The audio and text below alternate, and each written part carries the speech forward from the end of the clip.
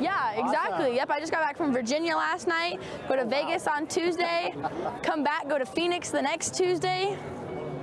Yep. Racing is something I live for. I've grown up watching race car drivers on TV.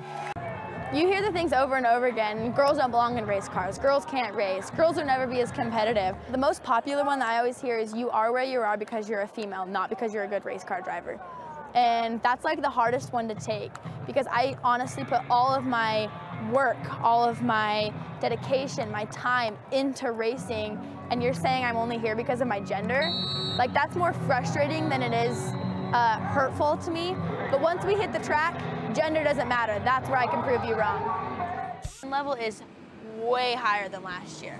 Last year at this race, they had 26 cars that started and 12 finished. 12 finished. You know, you don't go to a race like this thinking you may or may not make it. You know, you show up hoping and knowing that you have a competitive car, but there's going to be 40-something cars out there that are equally, if not better than you.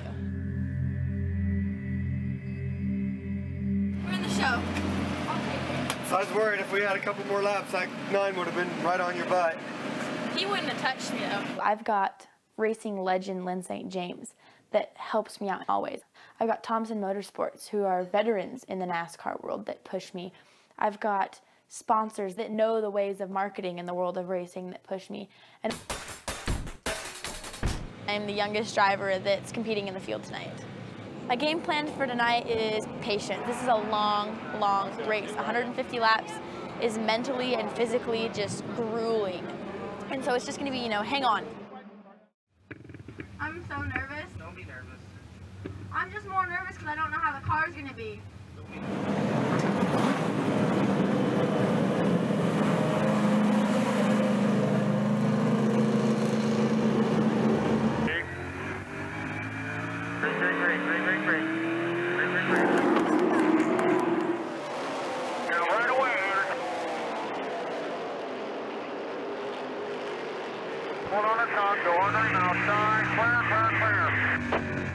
Racing is something I live for, not because, you know, the top-notch race car drivers make millions of dollars, or because the free clothes and get to wear bikinis in magazines. That's not why I do it. I do it because the adrenaline, being on the track, the connection, the people part of it.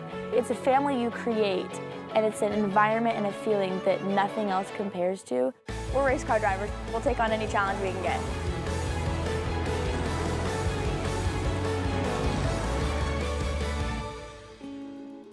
Hannah, is there anything you can't do besides rent a car and get a hotel room? Let's see here. I can't rap. Does that count? And I can't dance or sing. I can try, though. I think I can sometimes. I can't stand tomatoes. Ha! Play on words.